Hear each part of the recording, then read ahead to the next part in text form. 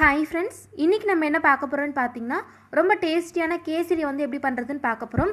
நான் இன்றைக்கி 2 கேஜி அளவுக்கு உங்களுக்கு செஞ்சு காமிக்க போகிறேன். வாங்க வீடியோக்குள்ளே போய் பார்க்கலாம்.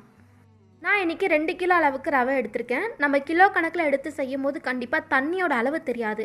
அதுக்கு என்ன பண்ணலான்னா, வீட்டில் ஏதாவது கப் இருந்தால் அதில் மெஷர் பண்ணிக்கோங்க. அப்போ ரொம்ப ஈஸியாக இருக்கும். நான் இன்றைக்கி இந்த பெரிய கப்பில் மெஷர் பண்ணி வச்சுருக்கேன். உள்ளே ஒரு கோடு தெரியுது பார்த்தீங்களா? அதுக்கேற்ற மாதிரி மெஷர் பண்ணும்போது எனக்கு டோட்டலாக 4 கப் அளவுக்கு ரவை கிடச்சிருக்கு. கேசரி செய்யும் போது 1 கப் ரவை எடுத்தோம் அப்படின்னா தண்ணி வந்து 3 கப் அளவுக்கு சேர்த்துக்கும் போது கரெக்டாக இருக்கும். இந்த ரேஷியோவில் செய்யும் போது கேசரி பார்த்திங்கன்னா நல்லா தலை டேஸ்டியாக இருக்கும். இன்கேஸ் உங்களுக்கு கேசரி கொஞ்சம் கட்டியாக வேணும், கொஞ்சம் உதிரியாக வேணும்னா நீங்கள் 3 கப் தண்ணிக்கு பதிலாக 2.5 கப் அளவுக்கு தண்ணி சேர்த்துக்கோங்க. அப்போ கரெக்டாக இருக்கும்.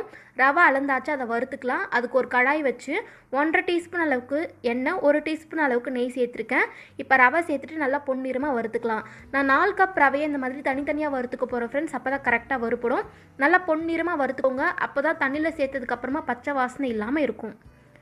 இப்போ ரவை வந்து வறுத்தாச்சு, செய்ய ஸ்டார்ட் பண்ணிடலாம். அதுக்கு ஒரு பெரிய பாத்திரம் வச்சு தண்ணி பார்த்திங்கன்னா நான் எந்த கப்பில் ரவை மெஷர் பண்ணணும் அந்த கப்புக்கு 3 கப் அளவுக்கு அளந்து வச்சுருக்கேன். அதை உள்ளே சேர்த்துக்கலாம்.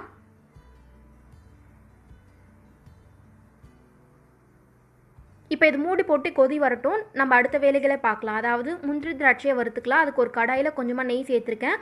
உங்களுக்கு எவ்வளோ முந்திரி திராட்சை வேணுமோ அதுக்கு ஏற்ற மாதிரி சேர்த்து நல்லா பொன்னிறமாக வறுத்துக்கோங்க.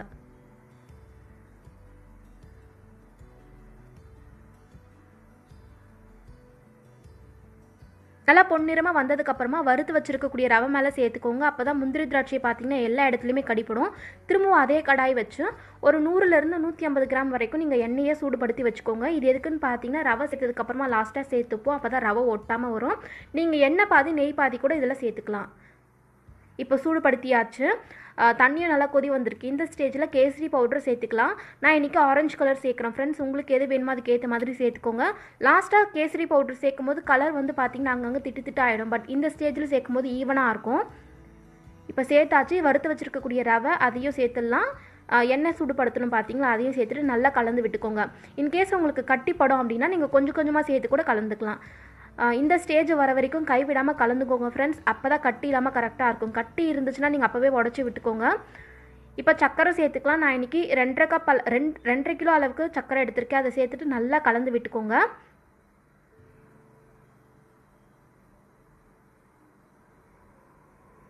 தண்ணி பாருங்கள் கரெக்டாக வந்திருக்கு, நல்லா தளன்னு இருக்குது.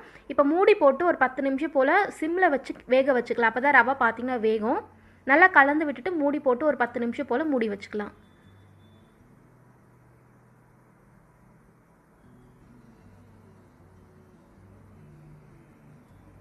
இப்போ கரெக்டாக 10 நிமிஷம் கழித்து ஓப்பன் பண்ணி பார்க்கும்போது நல்லா வெந்து வந்திருக்கு. இந்த ஸ்டேஜில் நம்ம லைட்டாக கொஞ்சம் மேலே நெய் சேர்த்துக்கலாம். அப்போ வாசமும் நல்லாயிருக்கும், டேஸ்ட்டும் நல்லாயிருக்கும். அவ்வளோதான் ஃப்ரெண்ட்ஸ், நம்மளுடைய கேசரி பார்த்திங்கன்னா ரெடி பண்ணியாச்சு. நல்லா தளன்னு சூப்பராக இருக்குது பாருங்கள். கண்டிப்பாக வீட்டில் ட்ரை பண்ணி பாருங்கள். இந்த வீடியோ உங்களுக்கு பிடிச்சிருந்தால் மறக்காமல் சேனலுக்கு சப்ஸ்கிரைப் பண்ணிக்கோங்க. இதுபோல் இன்னொரு வீடியோவில் பார்க்கலாம். தேங்க்யூ.